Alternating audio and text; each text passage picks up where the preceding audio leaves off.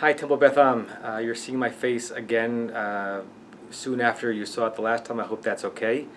This video will be shorter than yesterday. I wanted to reach out to you to share a few more messages and also to alert you to some things that we're going to be doing in the community digitally. And like last time, I didn't write this out, so I'm going to go with the flow a little bit. First of all, we're getting a lot of questions about why our synagogue is remaining open for services this Shabbat, particularly as many synagogues around the country and around the neighborhood have chosen to actually close their doors for tefillot, for services. In Bergen County, New Jersey, the Orthodox rabbinate, I believe, decided to forbid Jews from gathering together in prayer, and even to forbid one another from going to each other's houses for Shabbat meals. I want you to know that I honor and respect every one of my colleagues' decisions about how they are trying to keep their community and the greater society safe and secure. And everyone is listening to different advisors and medical guides. And we are listening to many advisors and medical guides and social welfare guides and communal health guides who disagree with one another on certain issues. There is not unanimity, as I imagine that you know. And we have currently decided to hold this line for now, which we believe is defensible. And if you do not think that it makes sense for you, then you should not come to synagogue. And I say that with love and with tenderness. Right now, we are comfortable holding Shabbat services, which we consider to be an essential mission of what it means to be a synagogue. We will be live streaming every service that this synagogue has moving forward. Every Shabbat service will take place in the sanctuary. This Shabbat, the chapel service will also be live streamed. If we have services next Shabbat, I don't know about that, but this Shabbat, yes. And every daily minyan service will be live streamed either on our synagogue webpage or potentially through another technological instrument, either a GoToMeeting or a Zoom call. We'll let you know. We believe that it is safe and defensible to do so this Shabbat. We expect smaller crowds. We wouldn't mind smaller crowds. There are direct impacts to people and to communities because of potential in being infected from the coronavirus, and there are less direct but also real and harder to identify impact to closing down spiritual communities altogether, and we are weighing that. You may get a message from me, from us soon on Sunday or Monday, saying that this synagogue has chosen to join hands with other neighborhood communities to actually close down all public, even small public gatherings, including daily minyan. You might get that message at any time. We're not sending that message now. We do not know what the exact right answer is. We are thinking about pikuach nefesh lahachmir, that when it comes to protecting people and saving life, we are stringent. What we're not clear in is which are the decisions that do the best job of keeping people in a safe place, both physically and emotionally and psychologically and spiritually. People are going to be suffering through this, as I said in yesterday's email. Domestic situations make it more complicated. Financial situations could be crushing. Children could be living through more anxiety than they were used to.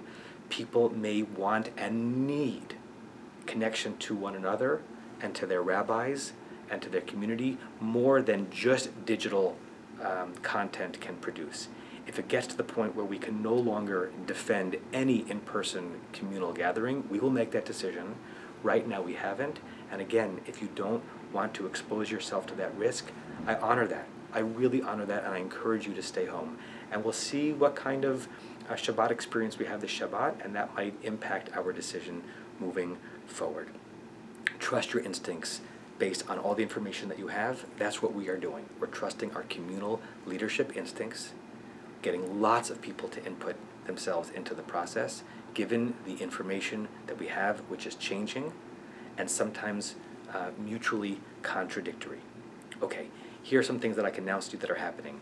In addition to our holding Friday night services tonight in the building at 6:15, at 5 p.m. today, Rabbi Schatz and Rabbi Chorny and I will offer to you, probably through some kind of a live instrument like a GoToMeeting or Zoom. The link actually is going to be in the email in which you're seeing this video. We're going to have 20 to 30 minutes of a pre-Shabbat prayer and spiritual experience. You can be with us live at your office or at your home. You can gather the family together. We'll be able to see one another and maybe even take some questions. We'll also record it so you can experience it afterwards if you can't be there live. at 5.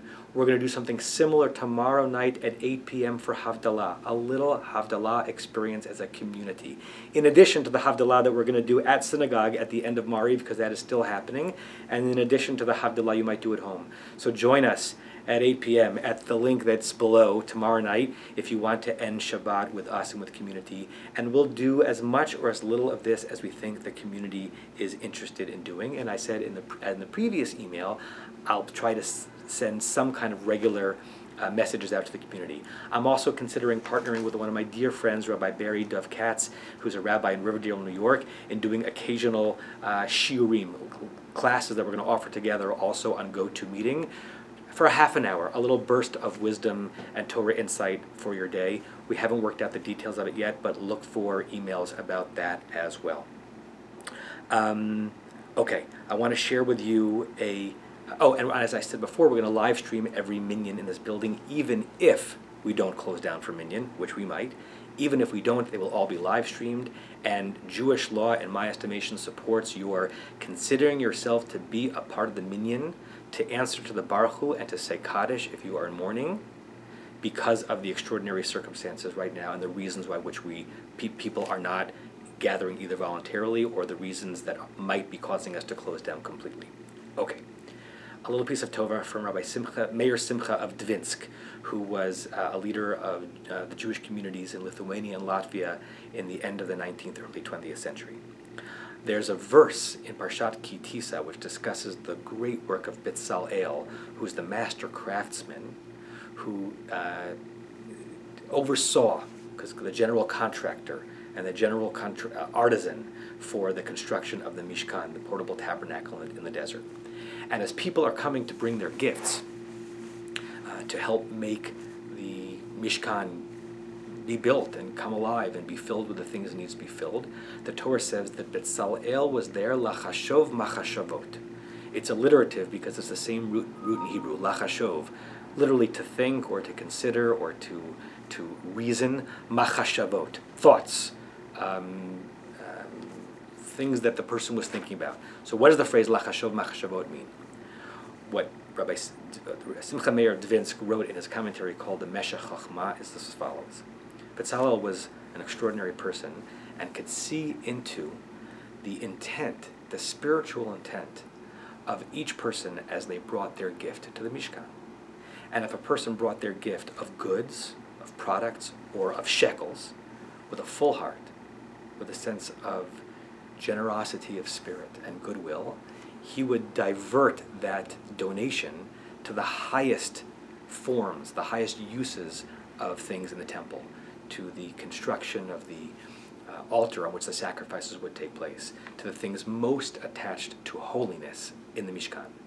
And if Betzalel ascertained with his special powers that the intent with which one was bringing one's gift was sour or lacking goodwill or filled with scoffing or contempt, he would accept it, but not give the donor the extra spiritual joy or uplift of having that particular gift go to a place of focused sanctity in the temple, rather to a needed but lower purpose. Here's what I want to say about this. I want us to put ourselves in the category of the donors and not put ourselves in the category of Betzalel in the following way. My friends, focus on your kavanah right now. Since we do not have all the empirical answers or certainly unanimity about what we should be doing, we do have control about how we do what we do, how we say what we say, how we hold ourselves in our conversations with one another, online, on Facebook, as we all deal with some significant national and maybe even international panic. You don't know that you are right, and I don't know that I am right as I think about what a community or a city or a state or a nation should do.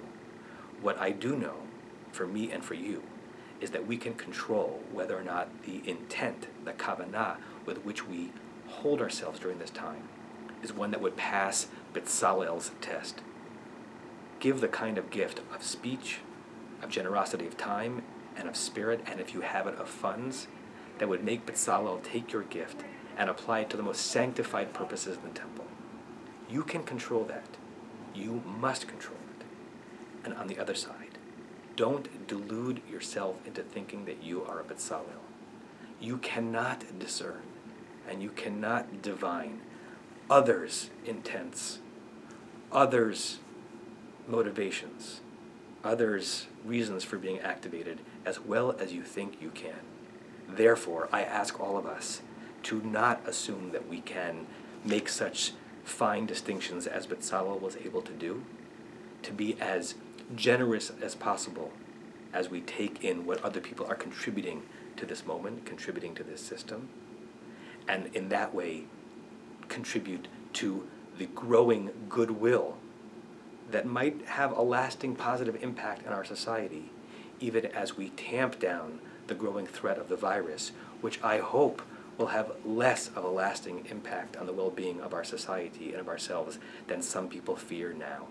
That you can control, and that I'm asking you to control and committing myself to control as we offer our spiritual response to this moment.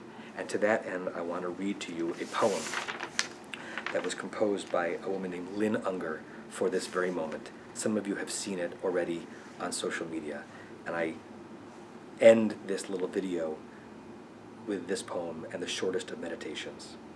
It's called Pandemic. What if you thought of it as the Jews consider the Sabbath, the most sacred of times? Cease from travel. Cease from buying and selling. Give up just for now on trying to make the world different than it is.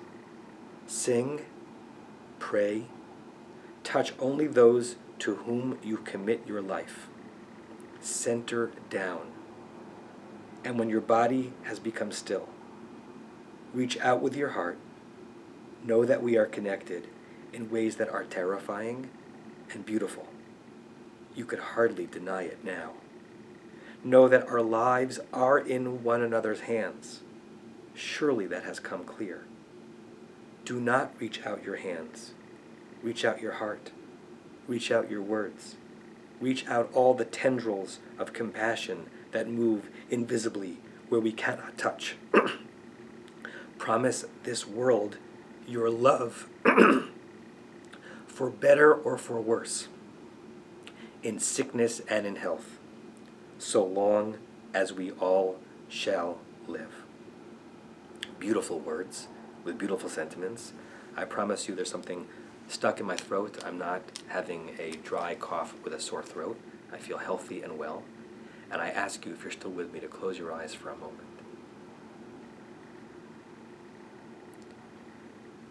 And re-become a spiritual person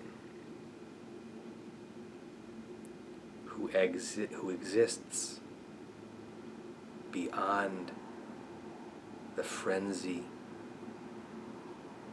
of this moment,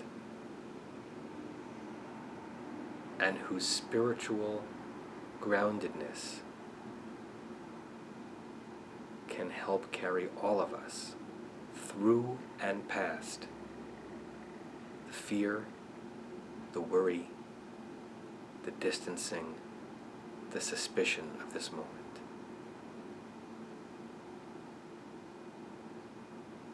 Breathe yourself into peace. Breathe yourself towards love. Breathe yourself through Shabbat.